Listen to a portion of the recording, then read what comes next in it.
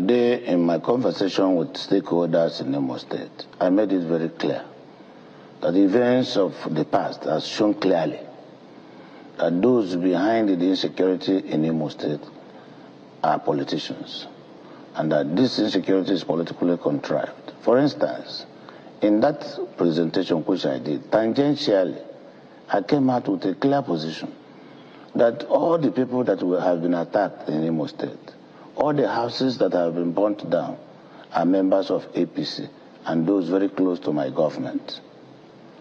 If you look at, there is no opposition party, no member of any other political party that has been attacked in Imo State. No member of any other opposition party that his house has been burnt down. And this has continued to happen.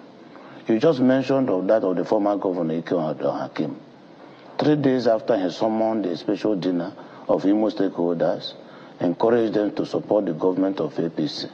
2 days after, he was attacked and his security chiefs, details, killed.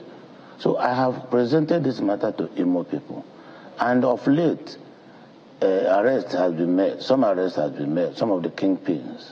So I've challenged the security agents in Imo State to make public, as soon as possible, the report of that investigation, and those behind these killings in Imo State be named. And they're going to do just that. I'm not going to pretend about that.